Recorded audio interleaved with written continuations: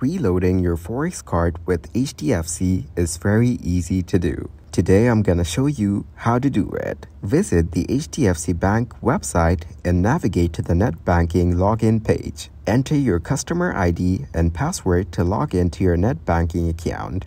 Once logged in, locate and select the Forex card or prepaid card section within your net banking dashboard. Under the Forex card section, you should find an option related to reloading or adding funds to your Forex card. Click on this option to proceed. If you have multiple Forex cards linked to your Hdfc bank account, select the specific card you want to reload. Choose the currency for which you want to reload funds onto your Forex card. Hdfc Bank offers Forex cards in multiple currencies, such as USD, Euro, GBP, AUD, etc. Enter the amount you wish to reload or add to your Forex card.